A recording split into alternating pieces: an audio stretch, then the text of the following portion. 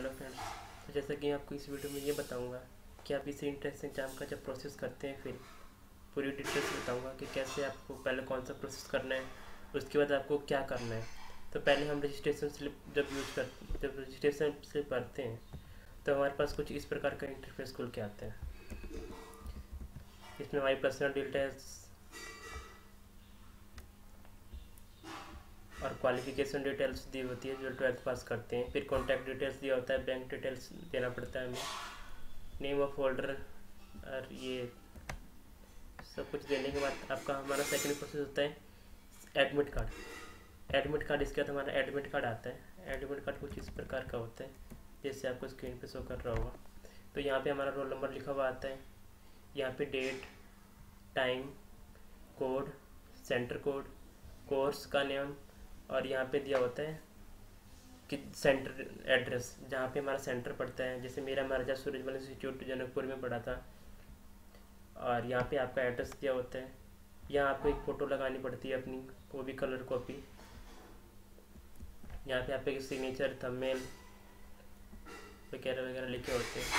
ये जैसे कि कुछ इंस्ट्रक्शन डिटेल्स दी होती है, या और हमें बॉल पेन लेके जब ऑफलाइन पेन होगा या ऑनलाइन होगा, इससे ऑफलाइन होता है हमारा पेपर, तो जैसे ब्लैक बॉल पेन यूज होता है हमारे सेट के लिए।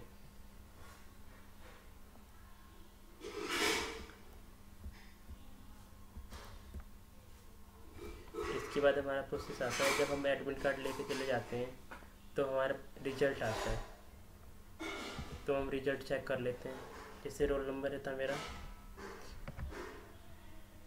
रोल नंबर ये है, मेरा नाम ये है, कैटेगरी ये दे रखी जर्नल, रैंक ये दे रखा। तो आपकी रैंक आने के बाद आप कट ऑफ चेक करेंगे कि कौन से कॉलेज में एडमिशन हो सकता है। तो ये 3 राउंड होते हैं, जैसे मैं थर्ड राउंड खोल के दिखा देता हूँ आपको। जैसे मेरे को महाराजा सूरजमल इंस्टीट्यूट में एडमिशन चाहिए, तो आपको स्क्रीन पे शो करेगा। अभी हम कॉलेज का नाम ढूंढ लेते हैं, जैसे कि महाराजा सूरजमल इंस्टीट्यूट।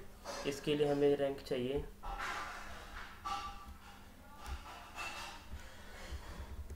400 से 300, 293 से लेकर 435 तक।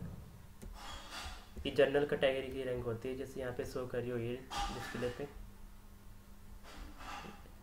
ये आउटसाइड के लिए है, ये दिल्ली वालों के लिए है। तो हमें दिल्ली वालों में देखना है। जैसे ये 750 रैंक तक आएगी थर्ड काउंसलिंग में, थर्ड राउंड में, तो आपका एडमिशन हो जाएगा। तो ये अब आपको भरने के बाद फिर आपके पास एक चॉइस फिल का ऑप्शन आता है। तो मैं बताऊंगा पहले चॉइस अवेलेबल कौन कौन सी होती हैं। 32 कॉलेज हैं ये, पहले मैं लिस्ट दिखा देता हूँ फिर उसके बाद बताऊँगा। जैसे 32 कॉलेज होते हैं, इनकी लिस्ट ये है।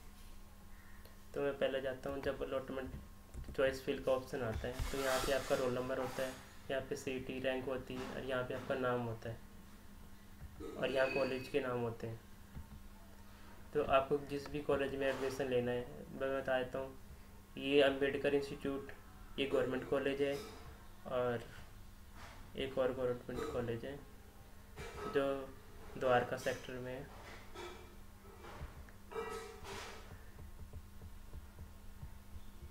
Integrated institute of technology sector 9, ये भी एक गवर्नमेंट कॉलेज है। जब आप चॉइस फिल कर लेंगे तो आपके पास कुछ इस प्रकार का इंटरफेस खुलेगा, जैसे कि शो कर रहे हैं। यहाँ पे मैंने 6 चॉइस फिल करी थी, ये आप शो कर सकते हैं, जैसे आपको दिख रहा होगा स्क्रीन पे।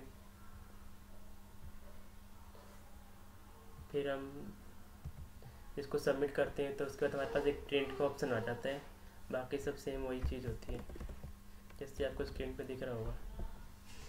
ये प्रिंट का ऑप्शन आ गया, यहाँ पे आपके सिग्नेचर चाहिए। इसके बाद आता है हमारा अलॉटमेंट लेटर, जैसे कि स्क्रीन पे दिखा रहा होगा। यहाँ आपकी रोल नंबर, यहाँ आपका रैंक, या नाम, या जेंडर, कैटेगरी, और काउंसलिंग, कौन सी काउंसलिंग में और कौन से राउंड में आपका एडमिशन हुआ है। यहाँ अलॉटमेंट इंस्टीट्यूट, यहाँ कॉलेज का नाम आएगा, यहाँ बैच, यहाँ फिर कैटेगरी, यहाँ चॉइस फिल नंबर और यहाँ डेट ऑफ अलॉटमेंट लेट। फिर उसके बाद आपको इतनी फीस डिपॉजिट करनी होती है कॉलेज की वेबसाइट पे जाकर, 40,000 होती है कैश पेमेंट। या चालान से भरो या फिर अपने ATM या डेबिट कार्ड से, जो भी हो, क्रेडिट कार्ड आपके पास, उससे पेमेंट कर सकते हैं।